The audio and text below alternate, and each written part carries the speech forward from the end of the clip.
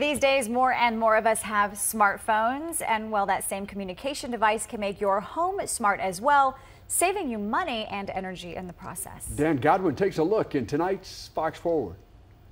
With a smartphone, you can pay your bills, go shopping, watch television, countless other activities, and control all kinds of settings in your home in a way you never could before. Stephen Sardone of Sardone Construction is an expert in making your home smarter. Thanks for coming in. Thanks, Dan. People hear the term smart home and they might think, oh, that's for wealthy people, but you're saying no. No, yeah. So with a smartphone, it can act as a remote for a number of different things inside the home, like, for example, lighting. But how complicated is it, say, to get the phone ready or to program it to turn my lights off and on? I think if you can connect your phone to your car, then you can make this work as well. So it's a pretty simple program. It really is, yeah. Do I need to go buy anything, at the store, though, say for the lights? Everything that we recommend you can get on Amazon. Okay, so how much would, say, the device to control the lighting in my home? Smart Plug makes an outlet that's about $26. You can get it, have it into your house in 2 days. What about controlling, say, the thermostat, which I can also do from my smartphone? Now, how big is the setup for that? I think you can probably buy that Honeywell thermostat at Home Depot for about $200 and then have it installed. And you're saying I would quickly make up the cost of the programmable thermostat. I'd quickly make that up? Absolutely, within the year or less.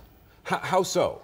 Well, it really monitors your usage and your energy efficiency. Not only that, it allows you to turn things off from your phone, lights you might have left on or the thermostat you might have left too high while you're out all day. And it also monitors how you use it, and it makes suggestions out of how to be more efficient. And all that stuff really does add up? Absolutely. All right, and then there's the security system. Now, I have one where I live, but I've got to set it before I leave.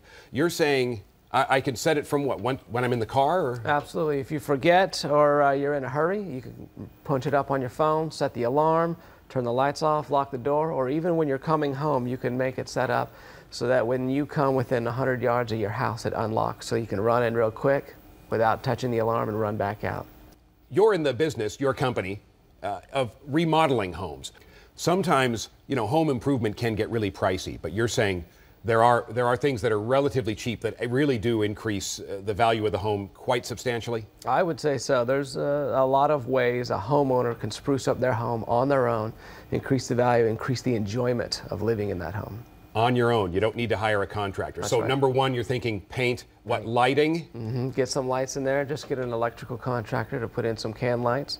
Or if you already have the lights, go to your big box store and just swap them out with some bright LEDs.